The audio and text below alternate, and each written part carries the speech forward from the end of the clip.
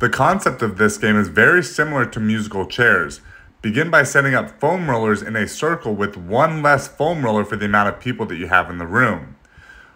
Start playing music and have all the members walk in a circle in the same direction around the outside of the foam rollers.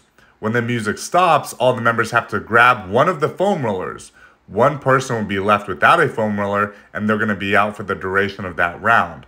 When they're out, you can have them wait off to the side, or you can have them do something like a plank hold or a wall sit.